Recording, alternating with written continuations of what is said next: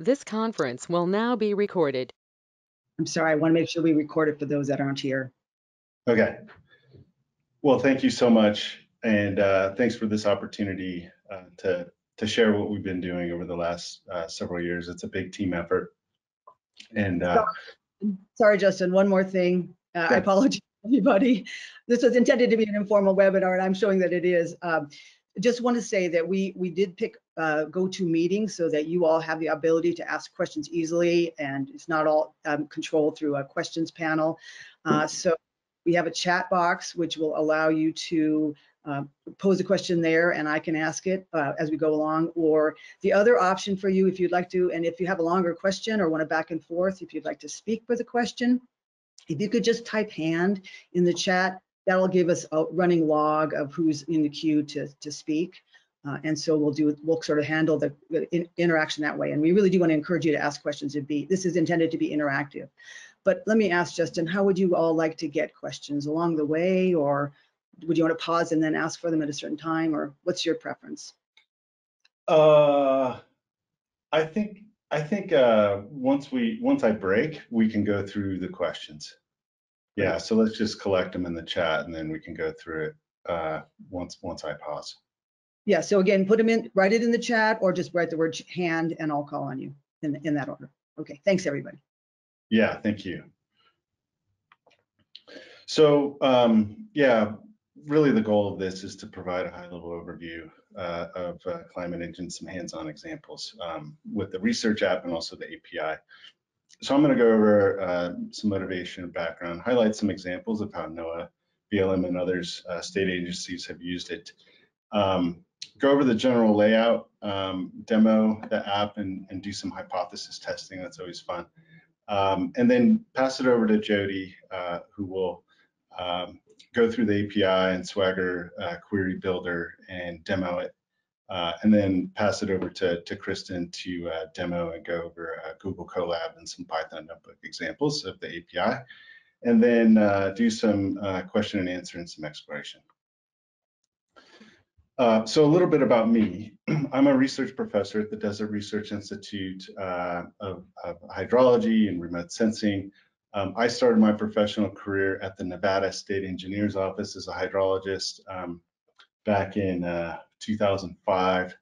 And at that time, you know, we're still paying for Landsat data. We didn't have ready access to a lot of gridded data. We had Prism and maybe one or two others. But we were spending a ton of time downloading and processing data locally, and also having a really difficult time quantifying, characterizing drought, irrigation impacts from the drought. I went to the Desert Research Institute in 2009 and really started to focus on drought impacts and use of large data sets to get at evapotranspiration, evaporative demand, and place-based drought impacts. And that work really started to evolve, and the 2012 through 2015 drought really started to take hold and get a lot of attention when several water bodies in our region, Western Nevada, dried up, rivers were drying up. The governor at the time, Governor Brian Sandoval, declared a drought emergency. He was the chair of the Western Governors Association at that time and got the Western Governors Drought Forum together. And at that time, we didn't have a California, Nevada drought early warning system. And so the drought really spurred the creation of the California, Nevada DEWs through NIDIS. And it was some of this new technology that we had been developing got rolled into the NIDIS Reauthorization Act in 2018 that directed NIDIS to provide timely data, assess new technologies to improve processing speed, improve subseasonal forecasts, continue drought monitoring activities. And what was really cool is that it specifically called out evaporative demand. And prior to this, we didn't really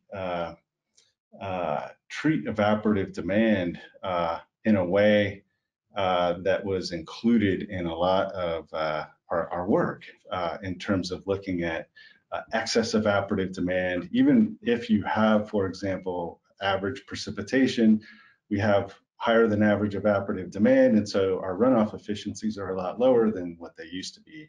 It just wasn't, used a lot.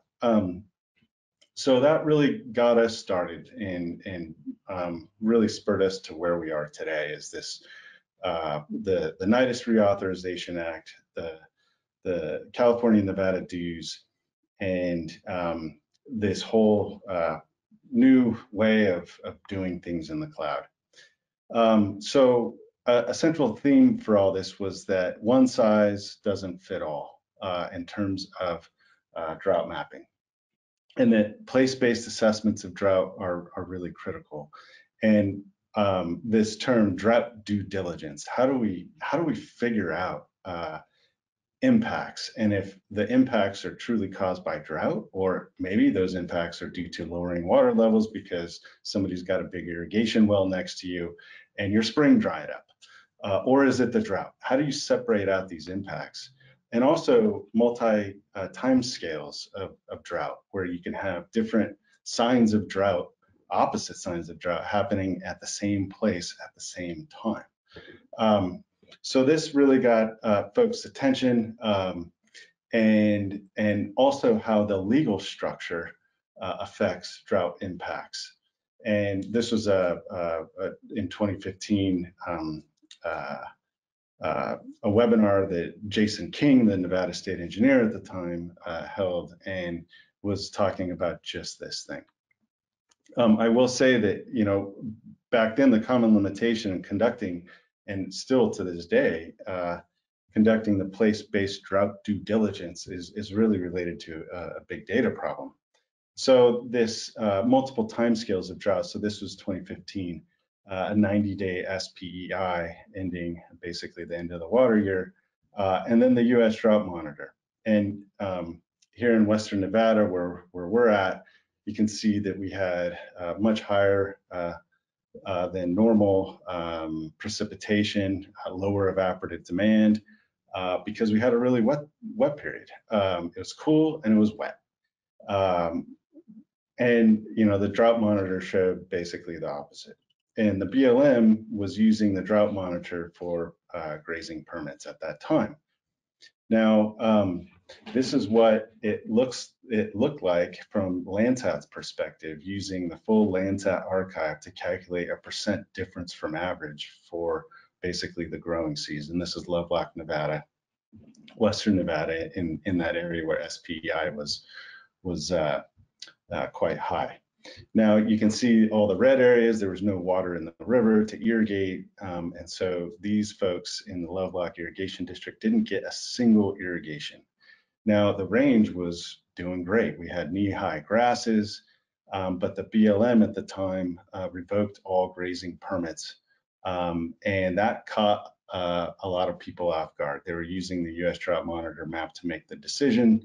And there was a lot of forage out there, and so the ranchers contacted their congressional representative, Mark Amodei, for this district, who's I think just got reelected, and basically said, look, this is not right. There's lots of grasses out there.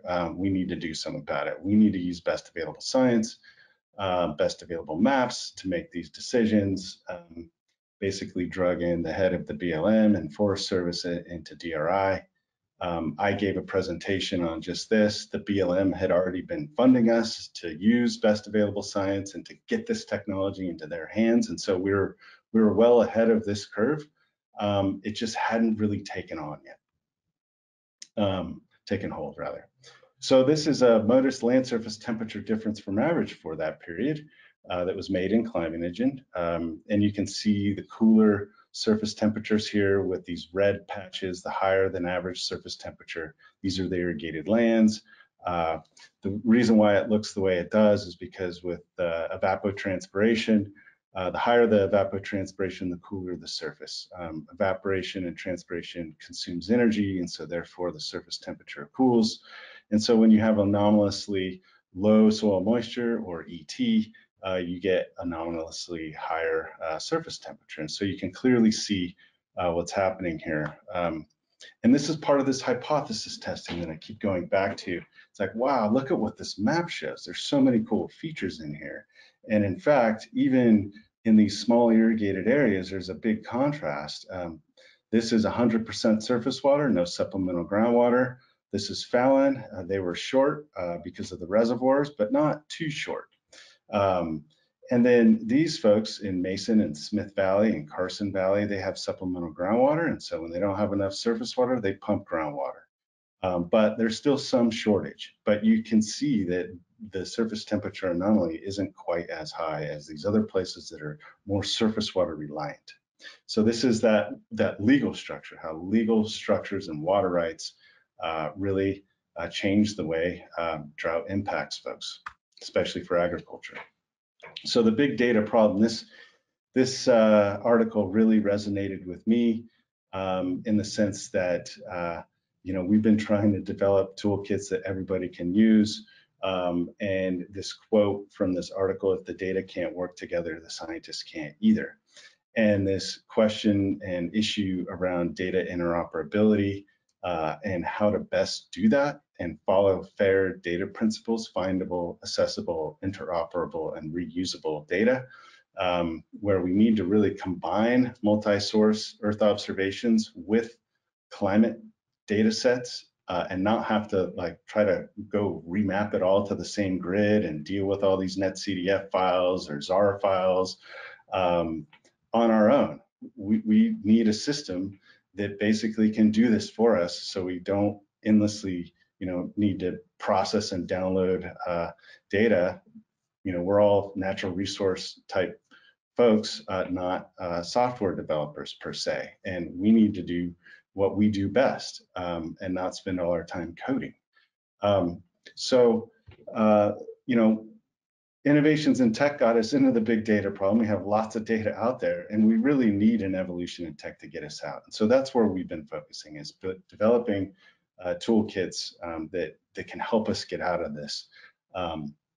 So FAIR data principles, I touched on it just a little bit, but basically, we really do need to combine Earth observation, satellite Earth observation data with climate data to start to address these questions of, well, is it the drought or is it grazing that's impacting rangelands? Well, how do we do that? Well, we gotta mash together lots of different data sets that all have different temporal resolutions, grid sizes, projections, data types. And so, coming up with a solution that can deal with this was really a monumental challenge. And I feel like we finally started to get there with these new platforms out there, like the Microsoft's Planetary Computer, Google Earth Engine, and a few others.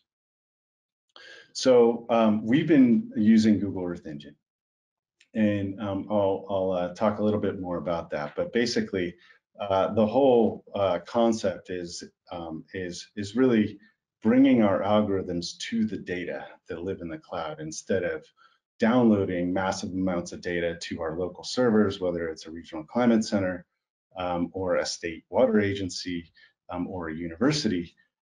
We just can't handle all these massive data archives sitting on servers and then having developers, write code to process those data, again, on local servers, and then maintain all that data, and then operationally ingest every single day with lots of different data sets. So it's really a paradigm shift. We're taking our algorithms to the data and allowing the big data companies to operationally update and ingest these data sets so we don't have to. Now, we wanted to make some no-code solutions to be able to do a lot of this processing rather than having to code in JavaScript or Python using the Google Earth Engine application programming interface. And that's really the challenge. AWS, sure, they have the whole Landsat archive, they have Sentinel, they have a lot of different climate data sets now. Same with Microsoft's Planetary Computer, but you have to go code in their API, and they don't have a lot of intrinsic functions like send slope, man-kindle trend test, anomalies, percentiles, zonal statistics. You have to code that stuff up yourself. Whereas in Google Earth Engine, you have a lot of intrinsic functions that are already pre-built, and that's really nice. But we wanted to take it a step further so that you don't have to code in their APIs. So with Google Earth Engine, it is the world's largest archive of open Earth observation or open Earth data, as they say. There's 700 plus native data sets. They have dedicated cloud computing, like I said, with all these algorithms that they have pre-configured and written. And then also we have open access to commercial data and models as well. So for example, Planet Labs, or maybe you have your own stack of geotiffs that you want to load into a Google bucket. Well, you can connect Google Earth Engine with a Google bucket and be able to read in those files and utilize a massively parallel cloud computing platform in Earth Engine. Now, Earth Engine does this so fast because they break up the pixels into 256 by 256 pixel chunks or blocks, and then they parallelize. They send those 256 by 256 blocks out to lots of processors simultaneously, so you don't have to worry about the parallelization either. So a lot of benefits there.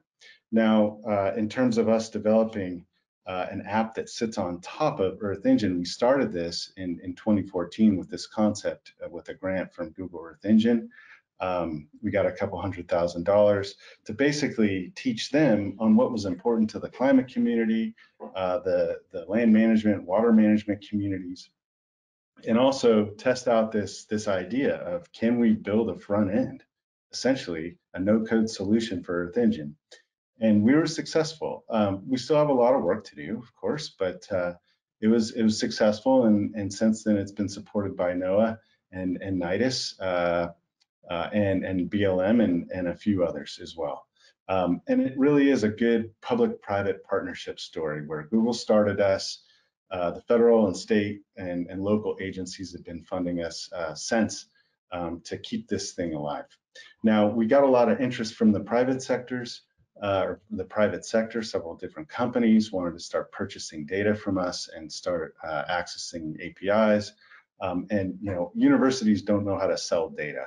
So we started a company and did a technology transfer to the company in 2020 and partnered with Google Cloud to really meet the requests of the private sector.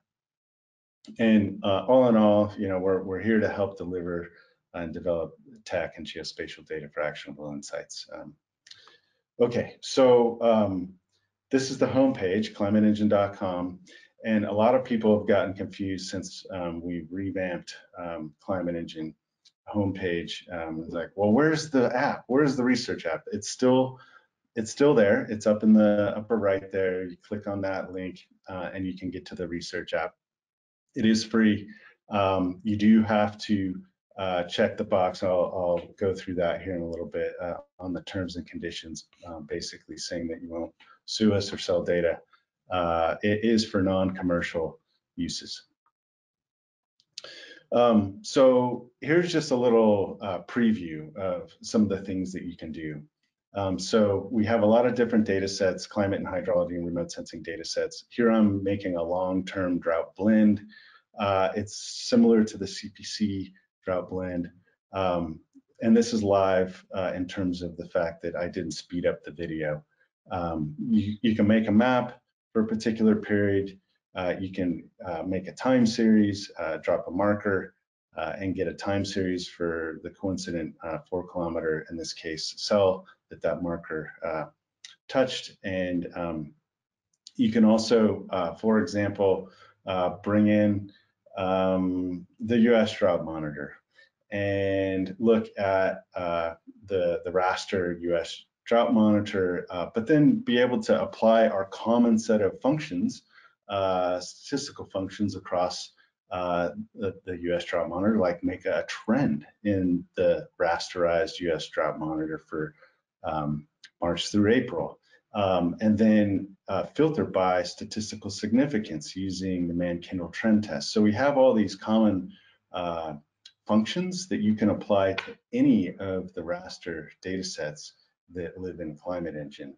So that's what's really cool about this, is that we have a suite of calculations that can be applied across any data sets. We also have forecasts.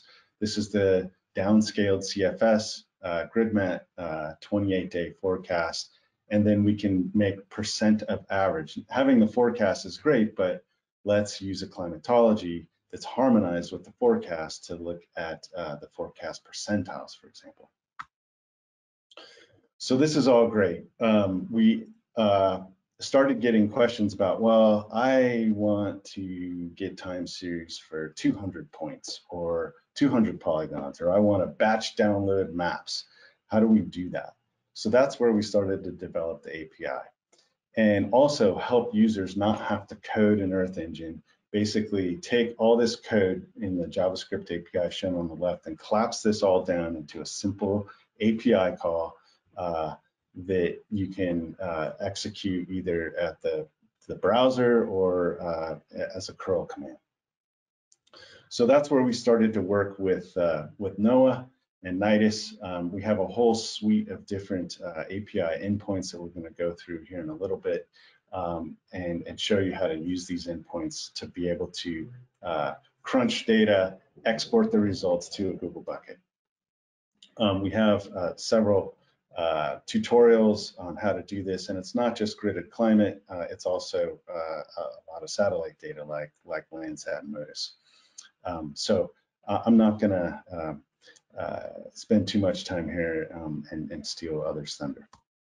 All right, okay, cool. Yeah, so as I said, our first real big test on using the API operationally was working with Steve Ansarari and the drought.gov folks. So they are now operationally hitting the API multiple times a day to make these maps.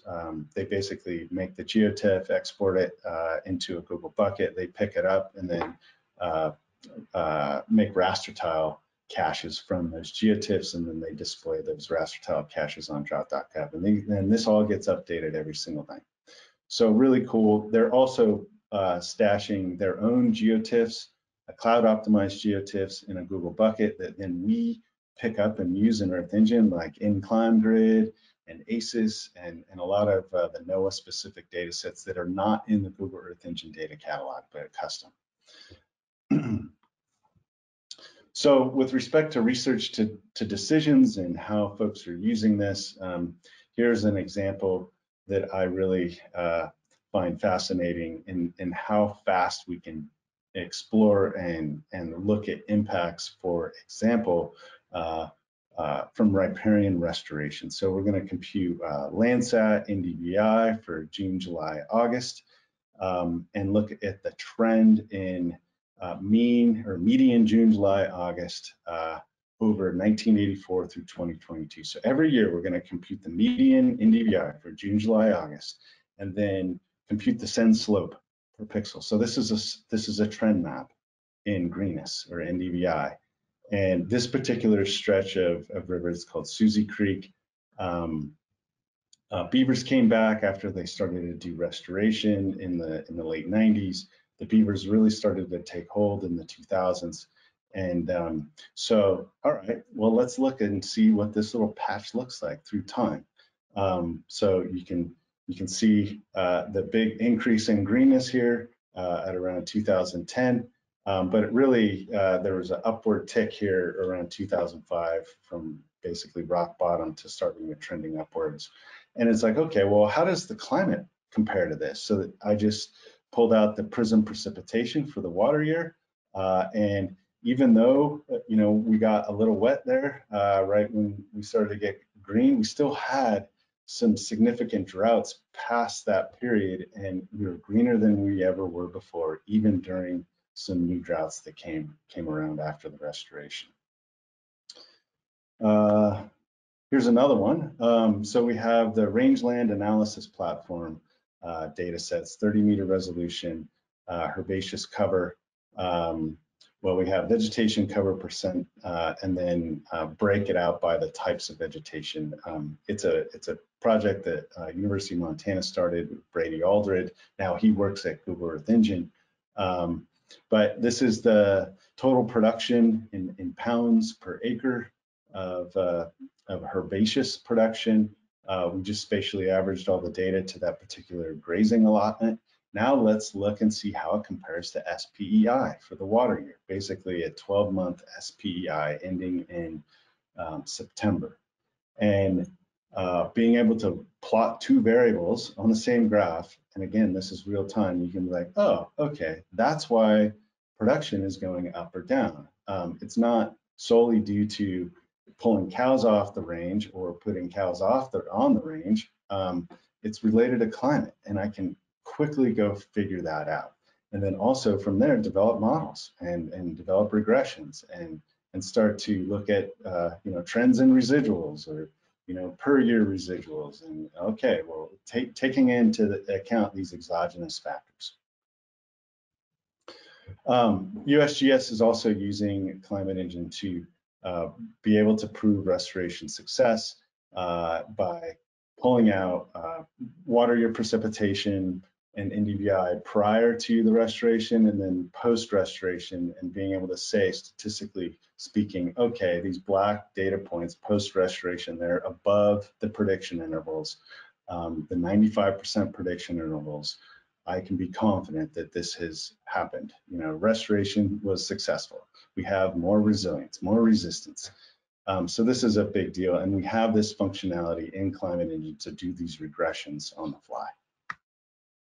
BLM is using this to look at what we were talking about before in the sense of separating out climate versus grazing impacts. This is a control spring area. You can see the high correlation between NDVI and precipitation. And in the spring area under consideration here for this environmental assessment, NDVI is going down and the precipitation really hasn't changed all that much. So this ended up in an environmental assessment litigation. A grazing permit specialist in Nevada put together these slides right here. This was an area of interest where cows were impacting the riparian zone. He made a Landsat percent difference from average map for a wet year. And you can see all the above average greenness here, but you still have below average greenness in the riparian zone where he suspected the cows were impacting the vegetation. And so he dug into this a little bit more, and it's like, oh, okay, this is what the NDVI is doing for that little polygon that he drew. And then this is what the precipitation has been doing for that area, and water year precipitation. And you can see that even though we got some wet years, the NDVI just has not come back. Tribal nations, we've been working quite a bit with the Navajo Nation, developed a spin-off tool for them called DSET to really help them better characterize drought and impacts over the Navajo Nation. These links here, I did share this slide deck in the chat, so check it out. They have a lot of really cool links to YouTube videos on how to use the tool, and also a really nice detailed manual. State agency use.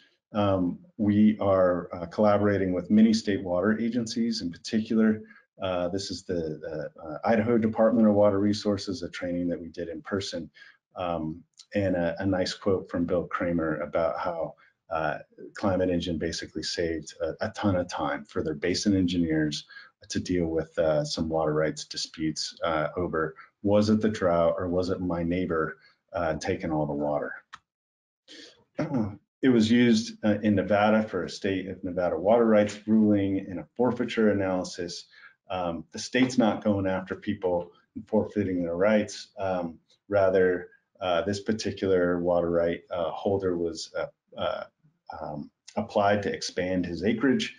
His neighbor protested, saying that there wasn't enough water in the basin, and on top of that, he hadn't been putting his water to beneficial use for more than 5 years in a row. In Nevada, you have a use it or lose it policy. If you don't use your water rights for 5 years in a row consecutively, they can be forfeited. So the protestants consultant used Climate Engine to show just that the applicant was not using their water rights for 5 consecutive years in a row, and Climate Engine ended up in the ruling. BLM and some legal issues, some litigation actually ongoing. Needle Point Spring near Great Basin National Park, this issue of farmers irrigating, drawing down the water table, dried up a spring, and the farmers were saying it was the drought, and BLM was saying it was the pumping, and you can see the increase in pumping here and the decline in the spring water level. For the same amount of water year precipitation, post-pumping, you can see is a lot less NDVI than pre-pumping NDVI. Now, basically, this clearly shows that it wasn't climate related; it was pumping related. In California, we're working with California Department of Water Resources as well as the State Water Control Board to help them for basically monitoring irrigated lands and impacts due to drought, and how crop type and crop production changes over time. So this is an NDVI anomaly map for, I want to say it was 2021. So you can really start to zoom in. This is an orchard of some sort. You can see this big blue, greener, higher production than average in 2021. And this is what it looks like in time. So you can go back and look at this full, rich history of NDVI over the growing season, and you can see that they weren't really productive. And then all of a sudden they started to, this orchard really started to mature, as all orchards do, and has been leveling off here. So in summary, Climate Engine and platforms like it really provide new and advanced and I'd say exciting opportunities to assess place-based operational insights, and really this recent explosion of Earth observation data integrated into operations is really just the beginning. And Steve Ansari put it really well, that it's an innovative cloud-first tool and has a lot of tremendous potential. And there's lots of, well, there are, I shouldn't say there's lots of tools, but there are other tools out there like this, but nothing that integrates so much information. Okay, well, I will just say one more thing before I jump into a little demo, is that adequate support for adoption of new tech like this is really key, especially with IT and admin support. So, you know, we've seen a lot of pushback from IT and admin are like, oh, well, you can't use this app. It's using stuff in the cloud. You know, can we use stuff in the cloud? How do we deal with this from a security perspective? The data doesn't reside locally. There are issues to deal with. So just want to throw that out there, that we really need to cross these barriers and these bridges. Okay, so I'm going to do a little demo here, but I'll take some questions if we have any so far. Yeah, nobody's typing any questions in the chat, but please feel free to do so.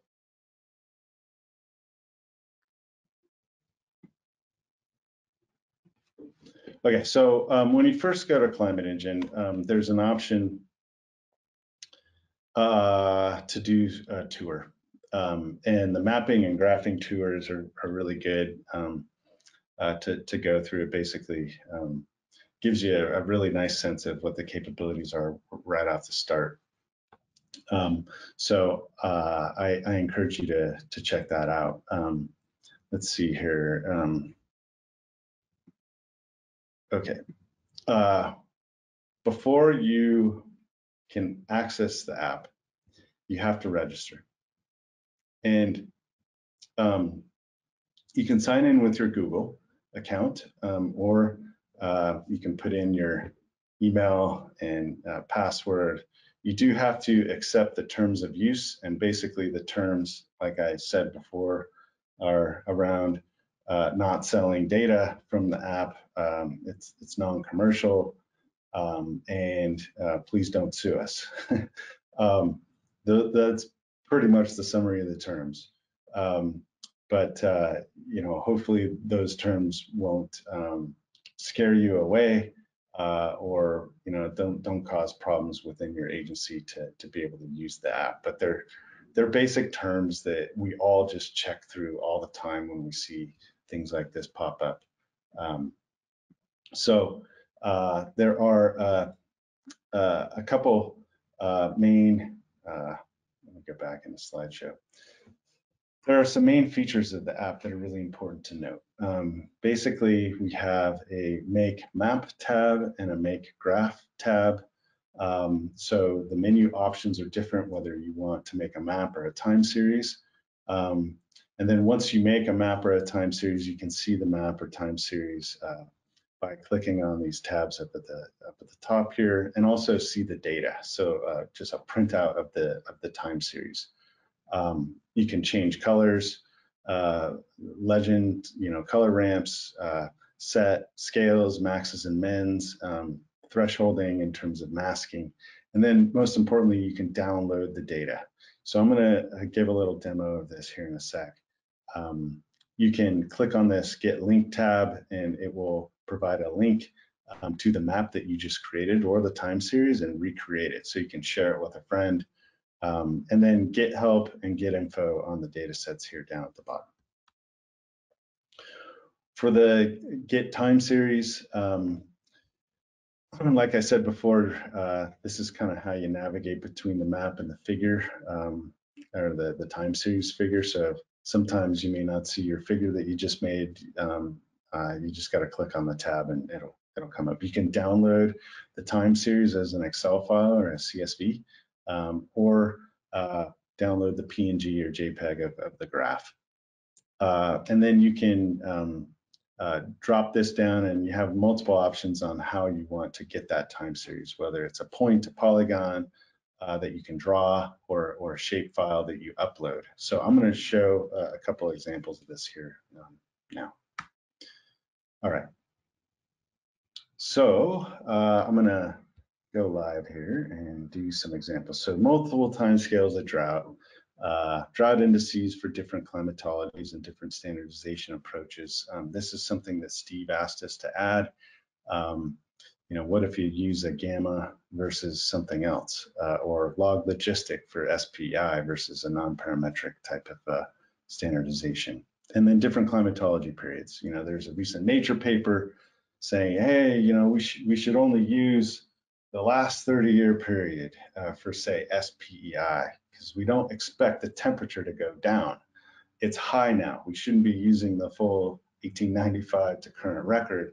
But at the same time, you know, plants respond to this increase in temperature. And so, you know, I guess I would just say that it's all about what you're trying to, you know, what kind of questions you have and what kind of answers you're trying to get, whether you use the full time scale or this last 30-year period, given that, you know, we don't expect temperatures to go down. So you know, an anomaly temperature map, or, you know, a drought index that uses temperature, you know, let's use the last 30-year period instead of the full record, is really the argument that got posed in that Nature paper.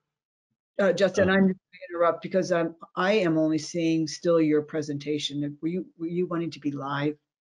I'm going to go live right now. Just wanted to be sure there wasn't a hiccup there. Yeah, you bet. Surface temperature anomaly in relation to ET and drought indices, and then download map. Okay, so let me go live here. So all right, so under the type, we have just these general categories: climate and hydrology, remote sensing, environment, hazards, and then forecasts. And under climate and hydrology, thanks much to the team, we just reorganized a lot of this into global data sets versus North America CONUS, And then alphabetical from there. So I'm going to go with GridMet drought. These are pre-computed pentad drought indices that we have, and then the short-term blend and long-term blend that I talked about before. So I'm going to do the latest pentad and look at the short-term blend. And this is pulling up the data on the fly.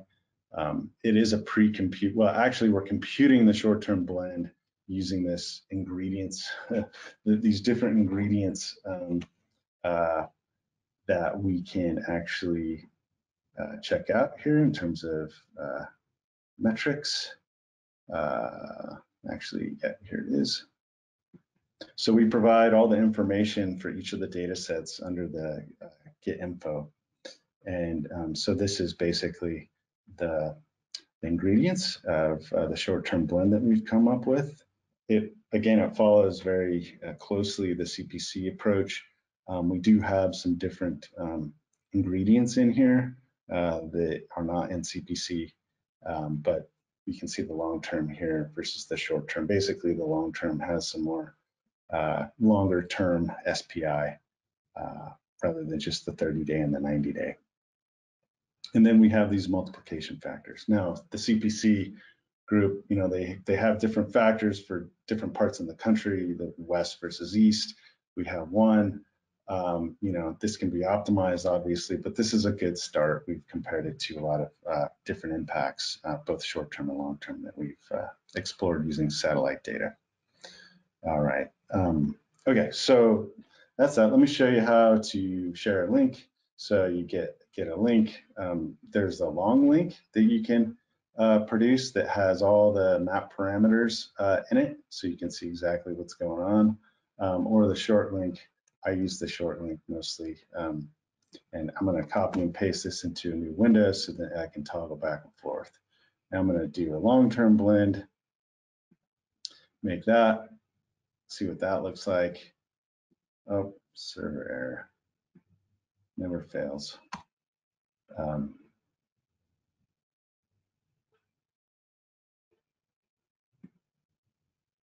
Okay. All right. Let me do this again.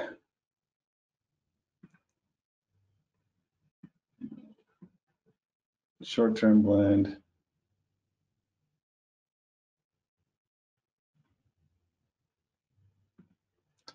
Link.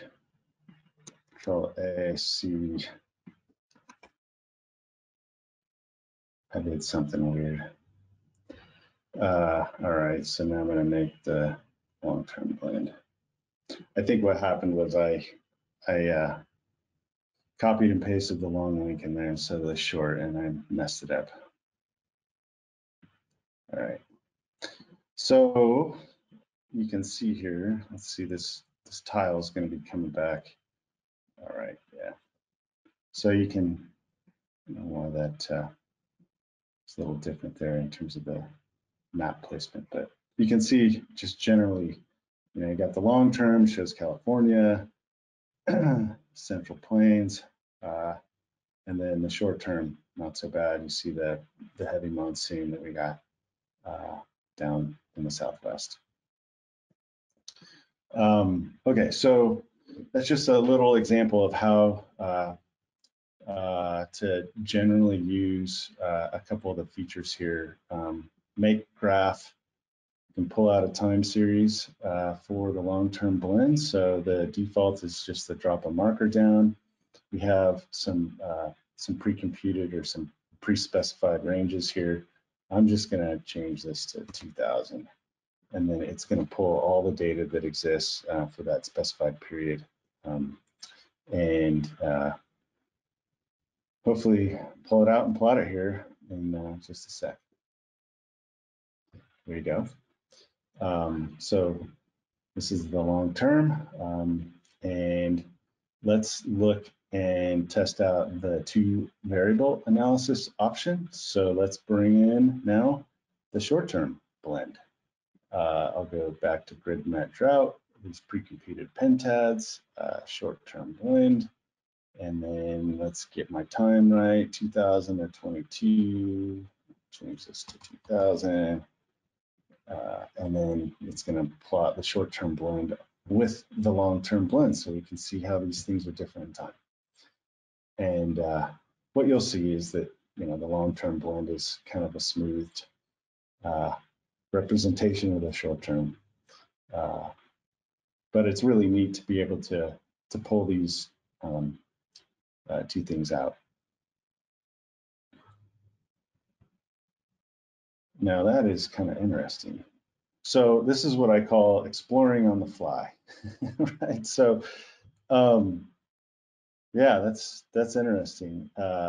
This is the first time I've seen this where the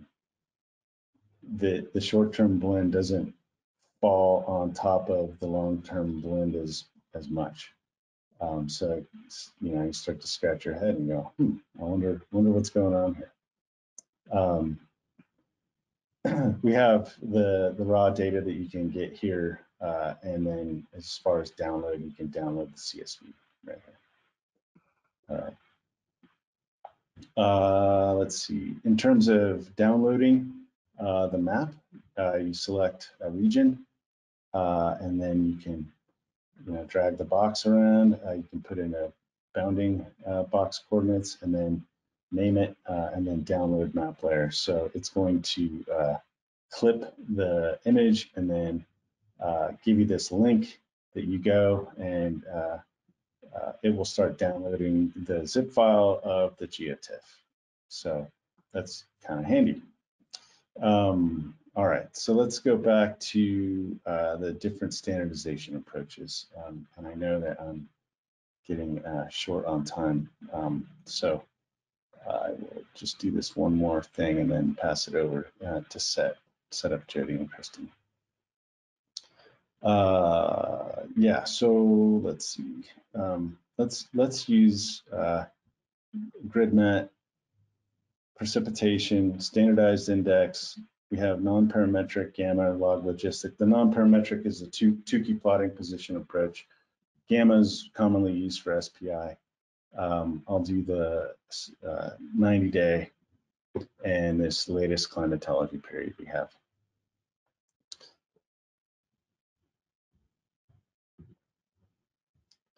All right, so that's that. And tile just came back. Now I'm gonna get that link, Control AAC, put it here so I can reference it, check out how it's different, and then use the Tukey for the same thing. There's been several papers on the use of a standardized or non-parametric index or non-parametric type of approach so you can compare indices to one another more easily. So there's gamma versus Tukey, same climate. So again, hypothesis testing, checking stuff out, super useful. One last thing, and then I promise I will pass it over, is the shapefile upload. It's something that we just put together. So you can upload a shapefile, pick the column or the attribute field that you want to use. In this particular case, it's name. Clayton Valley is the only lithium mine in the country. So there's a lot of interest around this particular area in terms of water budgets. So we're going to pull out the precipitation, the daily data. In fact, let's pull out one variable, summary time series, water year total, every year, year after year for the full period of record. So, and it's going to spatially average all the data to the polygon total over the day range, water year. So water year total, year after year, spatially averaged to the polygon. So there you go. Just did all that zonal statistics and reductions on the fly, and then I can download the Excel file. All right, I think that's enough.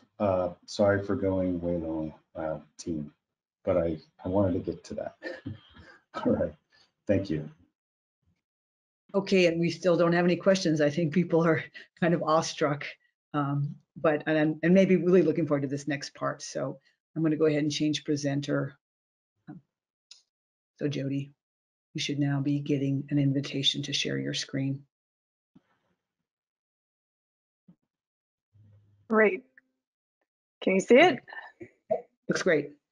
Okay, so now that Justin's got you all excited about the data and different things you can do, you know, you're thinking, okay, I want to get started, and maybe you want to build something, or maybe you want to pull down the data to start analyzing it. And the GUI is great, but sometimes you just want the data. And so what we have built is an API so that you can programmatically connect. And so maybe you want to pull down some rasters to put in your website. Maybe you want to pull down the time series and build a chart in your website, or maybe just to pull that data down and kind of put it in a CSV file and start analyzing it. So we have built this API, and I'm just going to show this chart really quick because it is a really good reminder of what an API is and, you know, what it does. And so you are using your computer, you're making an API call to our API, which is an interface, and it's going to hide, it's going to abstract everything that you want to do with Earth Engine, and it's going to make it so that you can do these queries with, you know, maybe 5 lines of code. So it's going to query Earth Engine, and this is for simplicity's sake. Sometimes there's a lot more going on than just that. Earth Engine is going to return the data. We may manipulate the data, and then we're going to return your call with data. And that's normally in JSON, or if it's a raster, it could be sent to a storage area on the cloud. It could be a map ID, which will create a map layer that you can use in a browser. Or it could just be a CSV that you could download. And so here's the components of an endpoint. And so the API, it's just a URL. So the root is going to be geodata.dri.edu. You'll have a resource path. So that's going to define what you want. In this example, you're pulling down time series, and you just want the raw data for points. And then you need to provide us different parameters. And this is shortened, so it fits on the screen, but it's going to be your data set, the variable you'd like to query, and maybe kind of the statistics you want to run on it, start date, end date. And so our API has several categories. We have the rasters, and so that's exporting it to a bucket. We also have the map ID, which is something you can use for a mapping layer and leaflet. We have time series, it's raw, yearly seasonal values, regression, the zonal statistics that Justin was showing, the pixel counts of drought, other things, and then probabilities. And so this kind of gives you an idea of the type of data that you're going to get back from us. So how do you interact with the API? We have a Swagger UI, and so it's called interactive documentation. And so it is going to, it's set up so that you can start making these calls, and it's going to have some examples, and you can just try it out, and right off the bat, it'll do some calls for you. You can do it programmatically, which maybe once you get more comfortable, then you can start, you know, pulling data every night like NOAA, or you can do a curl command. And so I will be going over the Swagger UI as kind of a place to get started. And then Kristen is going to kind of go through these collab notebooks and kind of show you how to get started with doing it, with programming it. So there are 2 kind of main pieces kind of to get started with it. And one is going to be the documentation. So it is an API, and so it's essentially a set of definitions on how to interact with the API.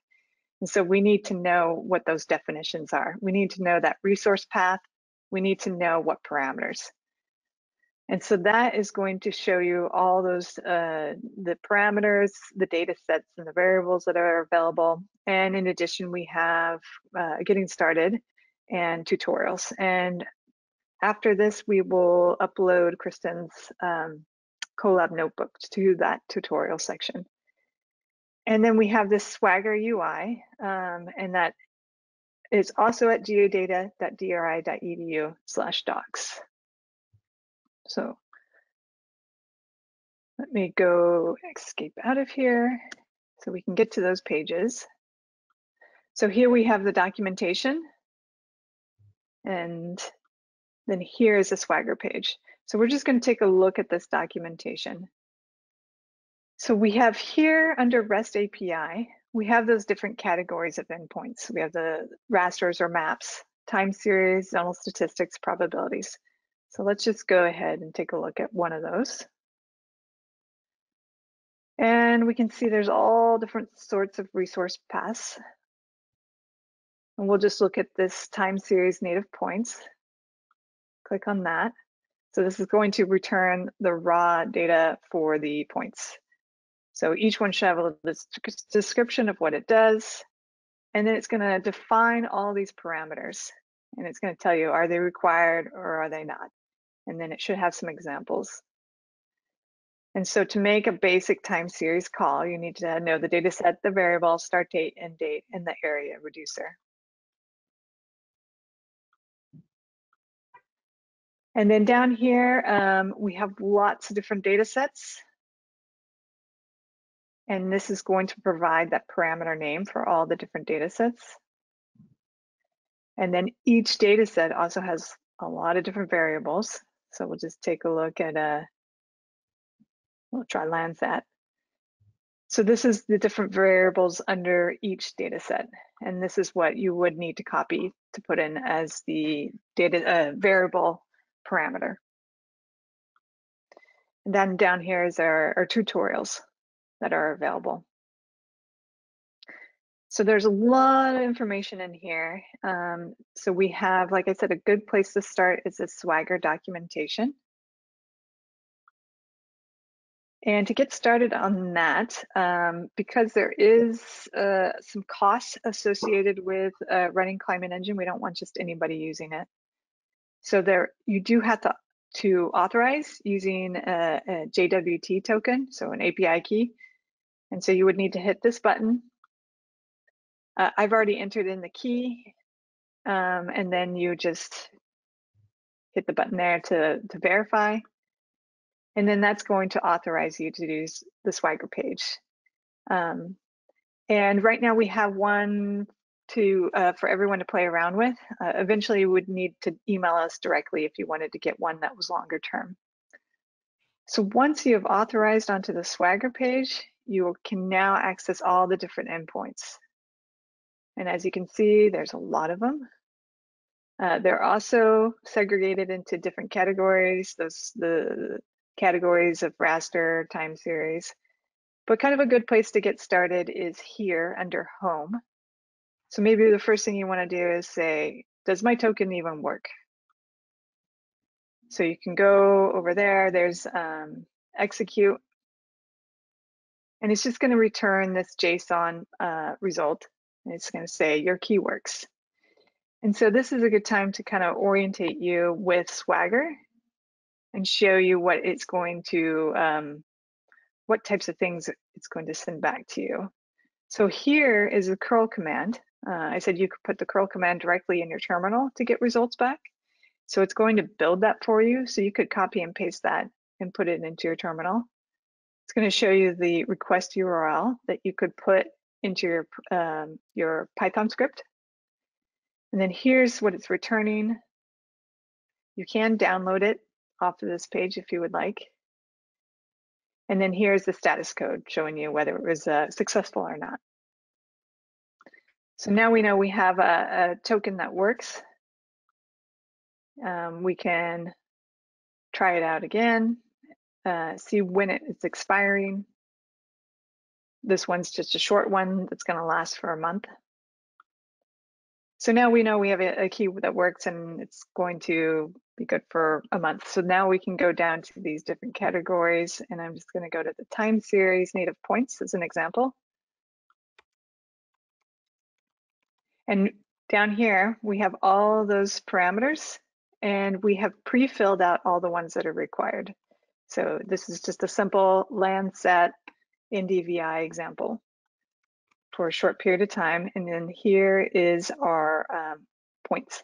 So you can actually add you can add multiple points. For simplicity's sake, it's just 1 point. So I'm going to hit execute. It spelled that curl command, it spelled the request URL, and then down here I can see that it's giving me a time series for that point for NDVI. So this is the Swagger page, like I said, it's a good place to get started to kind of get an idea of maybe your first step in interacting with the API.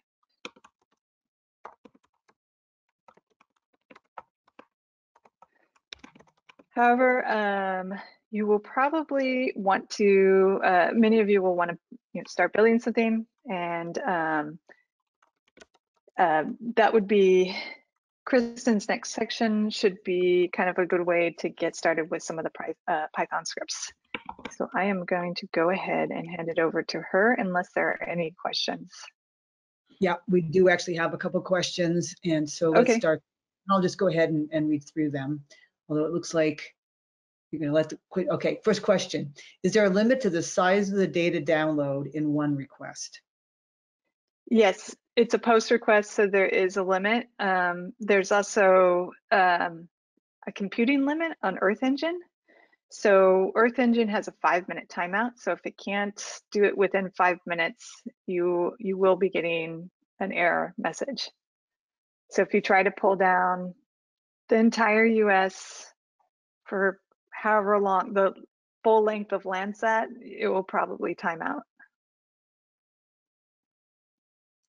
Okay, great. Next question.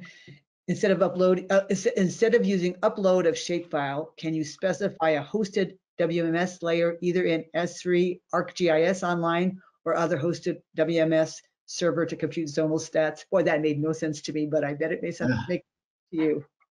No, not currently. Not currently. But that's a good suggestion. Yeah, thanks, Christina, for that. All right, John Nielsen Gammon has a question. In the app, how do I turn off the background map? So if you go to the top menu bar under map, there's a drop down, map options. You can change your base map. Right now, the default's hybrid, but you can change it to, I don't know, there's a half dozen or so options. Yeah, but none of them are none. None of them are none, so you want just white. Yeah, so that the color is the pure color from the scale rather than something that's sort of tinted based on what's on the background. Okay, so there's a transparency bar on the right. See that little transparency bar under the zoom in and out? Okay, got it. Thank you. Yep. Yeah, perfect. That transparency bar is super handy. Yep, I've used it for my limited use, and it's just lovely. It's just a great way to highlight. Okay, we've got one more question from Keith. I requested a token back in August and was told they weren't onboarding new users at that time. Are you now? Yeah. We need to kick the tires on this, and we would love to have feedback. Part of the issue is egress.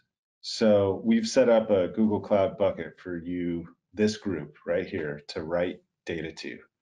Now, when you download data from that bucket, we get charged for egress, 12 cents a gig. So, but I'm willing to take that risk to help and to have you all kick the tires. But there is a cost with cloud, and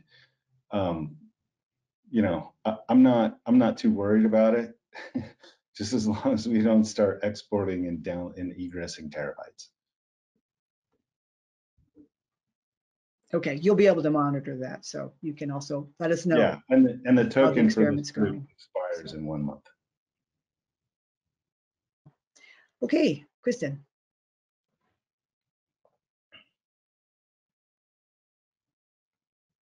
I think you're muted, Kristen. I just saying thank you, Jody and Justin, for all of the great background. I'm going to just continue building off of that.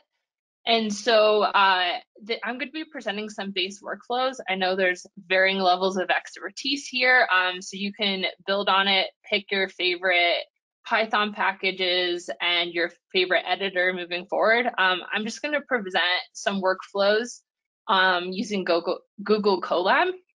So this is going to allow us to make all of our requests, create different maps, export TIFFs, CSVs, all within our browser.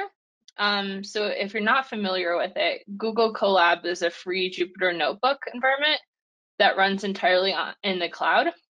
On the left here, you can see kind of what it looks like. They have a lot of great documentation. So they have a welcome to collaboratory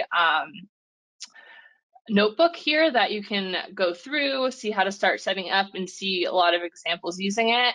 On the right, it shows you when you open Google Colab, it gives you different examples or different areas you can go.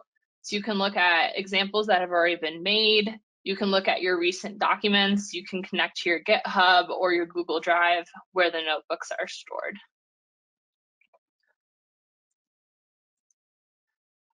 So just looking further, if you were getting started and you wanted to use the Climate Engine API and you're starting a new notebook, you would go right here on the bottom. It's going to say new notebook. Otherwise, if you had a recent one that you've been working on, you could see I had Climate Engine API examples for today here. You could just click and open that also. And then I have links to the different examples here. So if you have the slide deck, you can just click on them and that should take you to the Google Colab notebooks for these examples. And I kind of want to just give a lay of land, all of the things that are really important moving forward using Google Colab. So we'll work from left to right. First, you see you can add your name script here. And that's how you're going to be able to search it within your Google Drive. Down here is upload files. So for these scripts, I pulled rasters for the entire United States. So I uploaded a shapefile for the US, and it allowed me to use it within the code here.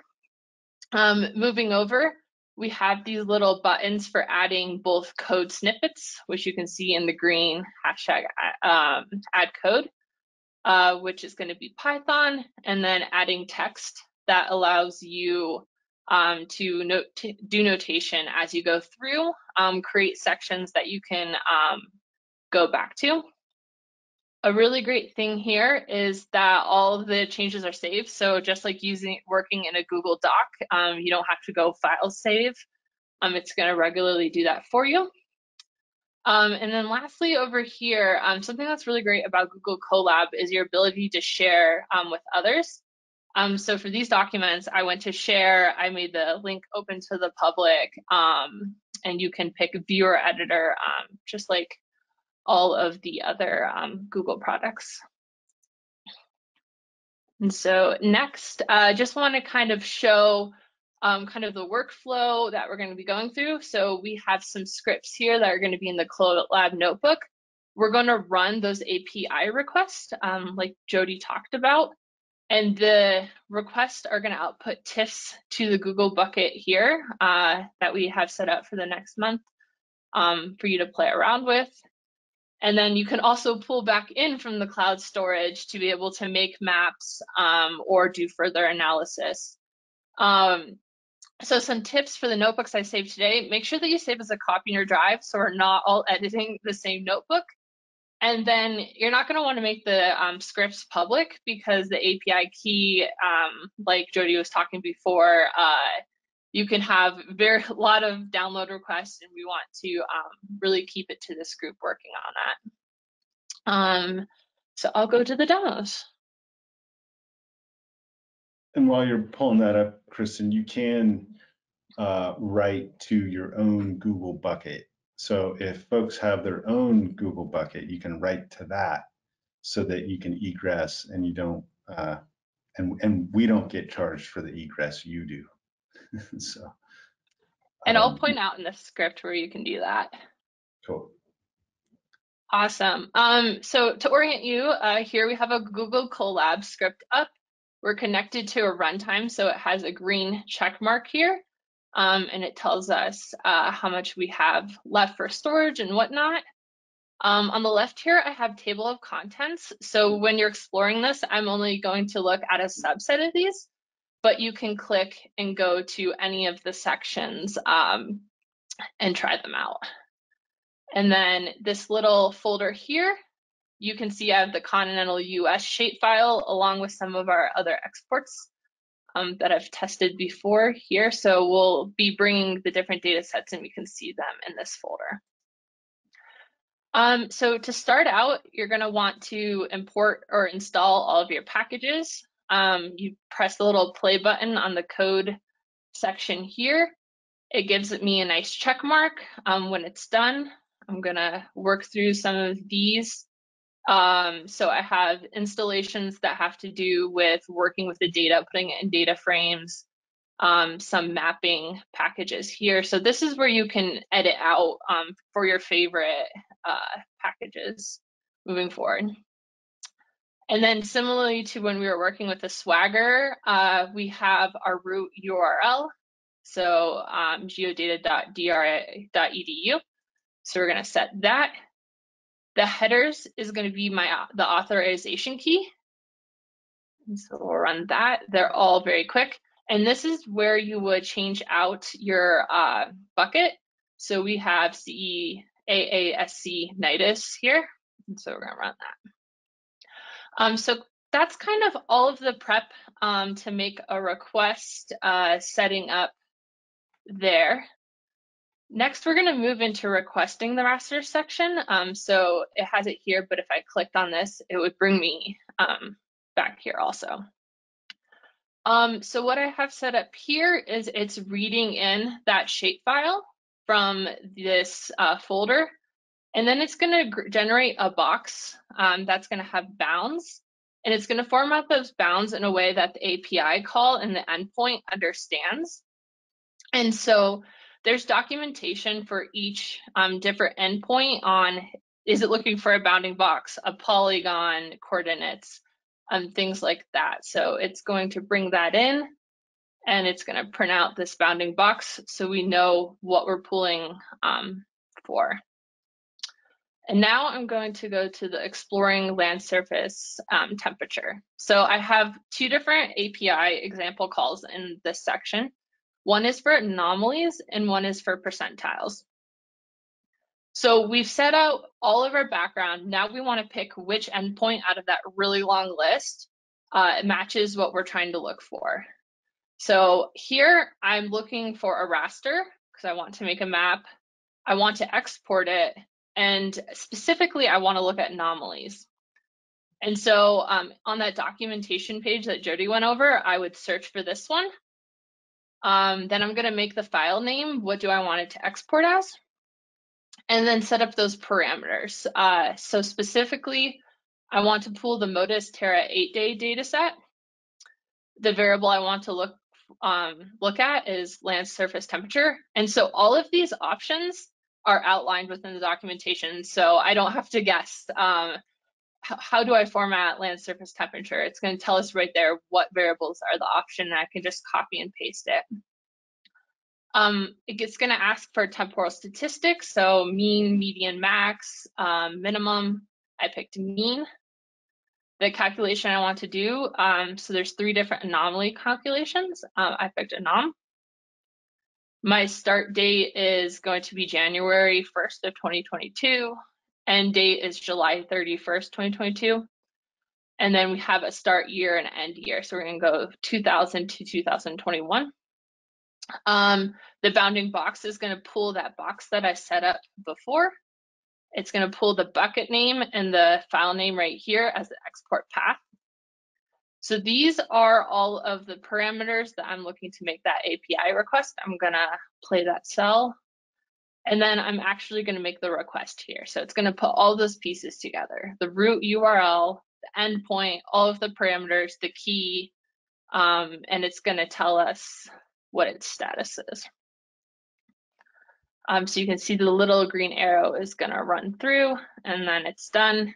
It's ready. And so what it's doing is it's making that request, and it's going to send that raster for that bounding box to the bucket I told it. And so you have some examples here we can see, because it can take some time for the whole US. So we can keep moving on with our example. So I just did the MODIS LST enum TIFF.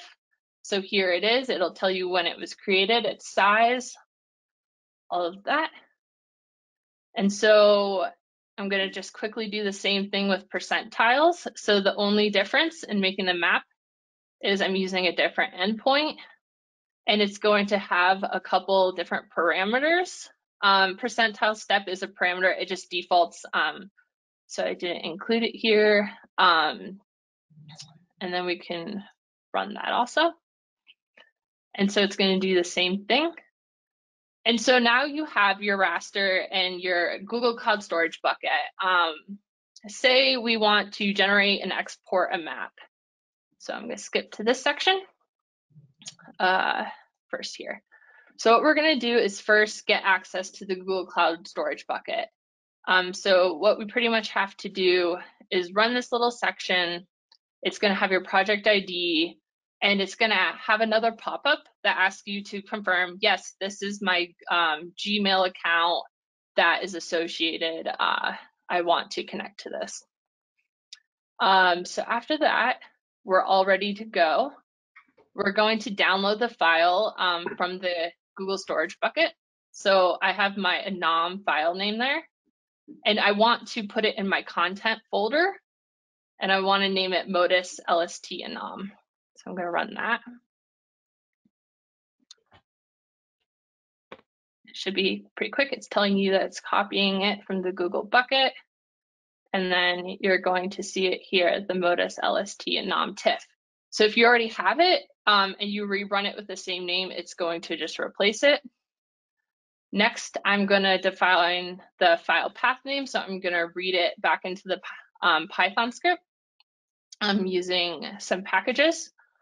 And next, I'm going to look to generate my map. So I put a pretty simple one together. Again, you can use your favorite packages to stylize and add different features, but I'm going to generate the map. I'm going to add a color bar, set the title, and we have the output here.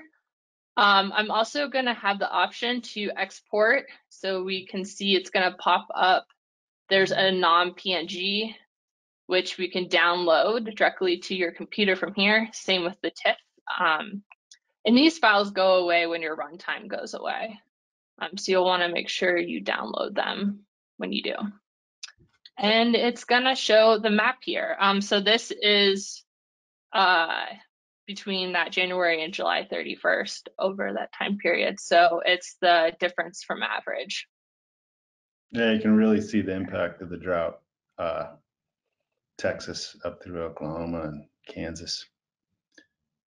And then of course, Definitely. California, all the burn scars in California show up. Definitely. And you can play with the coloration, but it's going to be the same thing you're seeing in the app here. Slight differences might just be the color scale, and you can tweak that. So we're going to do the same thing here with the percentile. So I'm going to copy that to my files there. I'm going to set a new file path, and I'm going to generate another map. And I will try to hurry because I do want to quickly do time series. But so for the same time period, this is the temperature percentile from distribution of past observations. It's going to look slightly different than the app because it's a continuous scale here, but you could tweak it to have the same colorations, but the trends are the same. Yeah, I'm going to quickly hop, and then if we have time for questions, I just wanted to point out that there's a time series notebook here. So we're going to do the same kind of workflow of installing our packages, setting up all of our variables to be able to make the API request. So I have single variable analysis and 2 variable analysis here. So we'll go to the single variable. So our endpoint is going to look a little different. We're doing time series native points, and we set up these parameters. So I grabbed from the grid map drought the long-term blend from 1980 to 2022. I pulled coordinates so that those agricultural fields in California. I pulled a point from one of those that Justin showed earlier, and we're going to do a mean reducer.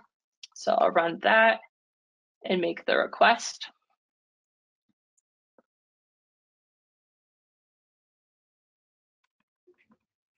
And it's going to take a second.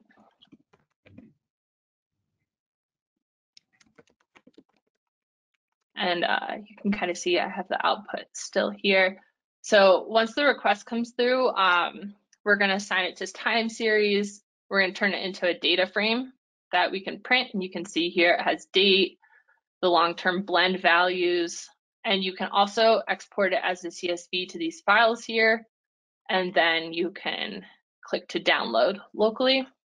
This is where it really gets great. If you say have 100 areas, you can loop through them and create CSVs for all of the 100 areas with a loop there. So that's still running, but hopefully it'll be done soon. I don't think it'll let me do the next one without it, even though I had it. Well, that's running, Kristen. There's a question from Christina in the web app. I think Justin just responded to it, but is there an automatic citation generator? So for example, when we build a product, a set of text is generated based on what data are used to construct the result. Not super detailed. That's a good suggestion. And it's something that we're talking about doing is providing a metadata file. So when you download the data, metadata comes along with it. I mean, we do capture a lot of the stuff in the title, you know, the date range, if it's an anomaly or percentile, the data set, that sort of stuff. So the basics are there in the title, but a lot of the details of the metadata, like cell size and that sort of stuff, isn't. Okay. Thank you. So quickly, what we're going to do is we're going to filter out all non-available data. So that's the ones giving us the negative 9,999. We're going to format it so that it plots dates nicely along the end or on the x-axis. And then we're going to set the x values to date and then the y values or the long-term blend to value. And then we're going to generate this plot here, which looks just like this plot in the app. So yeah, we have our long-term blend on the left, our dates. You can obviously update the tick marks. You can have more of the years written out. Yeah, so I think I'm at time, but there's an example in there, kind of how Justin showed, having 2 variables plotted, the long-term and short-term blends. Yeah, that's great. I think we don't quite have time for that, but that's really great. Well, we've gone through questions, but anybody have any now they want to raise their hand and ask, or any comments to share?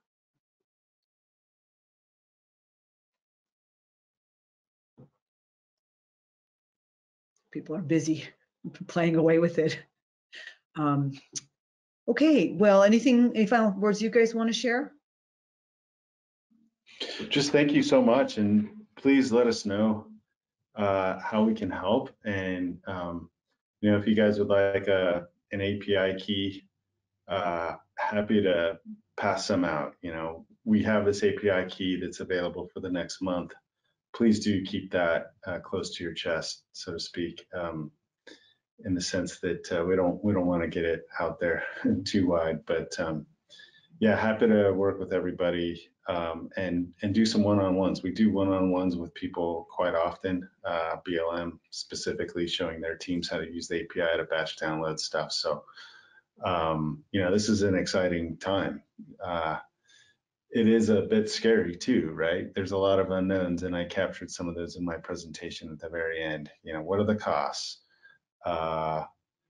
You know, and the honest truth is you kind of don't know until you know, right? So that's what we're helping Steve at NOAA, drought.gov figure out, right? It's like, hey, if I do this every single day, what's it going to cost? Okay, well, let's figure it out, you know? So happy to work with you through those things. And in my experience so far, it's like, wow, that's totally worth it, you know? Like we aren't racking up, you know, tens of thousands of dollars, right? It's totally worth it not to have to deal with this stuff on our own computers. Right. Yeah. Well, you guys have clearly shown some really aha moments, and I'm sure there'll be more to come. And even the graph you pulled up, Justin, you said, oh boy, this gives some questions, right? That's a beautiful thing. That's a beautiful thing to get the data showing a certain way that then raises more questions and hopefully gives answers, but also then raises questions. So we really, you know, NIDIS is so proud of you guys, and we really do hope this tool will be useful to you all state climatologists and others still on.